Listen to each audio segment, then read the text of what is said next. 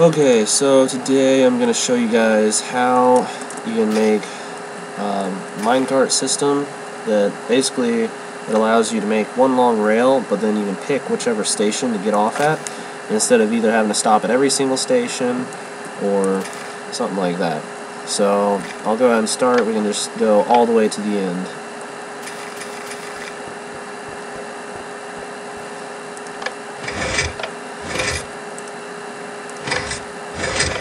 Then underneath this whole system there's two wires that run parallel to each other, one carrying the signal this way and the other one carrying it in the opposite direction. And instead of a bunch of different signals being carried by a bunch of different wires, then instead they can just be a bunch of different signals carried by one wire and then being interpreted at each station. So say that we want to go to the flatland station instead. Then whenever we press this button, it'll send a unique signal that only the flatland station will understand. So if we go ahead and come in here and then get a cart, and then we can go ahead and go to the flatland station, and only the flatland station track switch will be activated to let us off. So it'll be right up here. And so then we go ahead and we get off, and then as you can see it's sitting there, and we go and stop.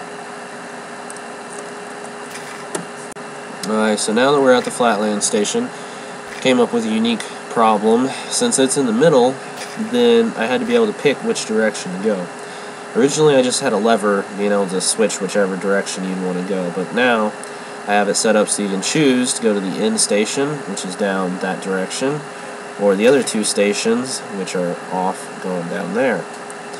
So now we can pick whichever station we want, and then it'll select the right track switch for us instead. So now whenever we summon a cart and take off, then it'll just take us straight off and go along our way. So as you can see here, due to the limited space, I had to leave a lever up here to be able to just pick whichever direction to go.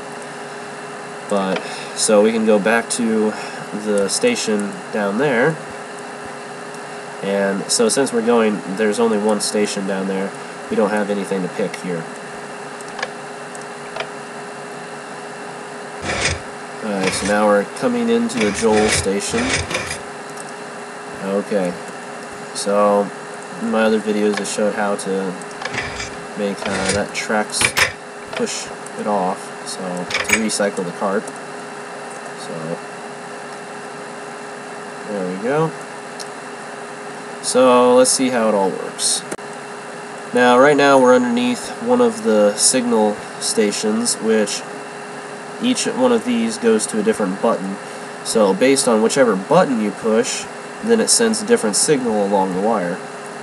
So this first one here, it has 11 different redstone repeaters that are set on the 4th setting, so then they act as a timer. So then basically it sends two signals that are really far apart. Then here there's only 8, so it'll send two signals that are a little bit closer, and then these two are just reset signals.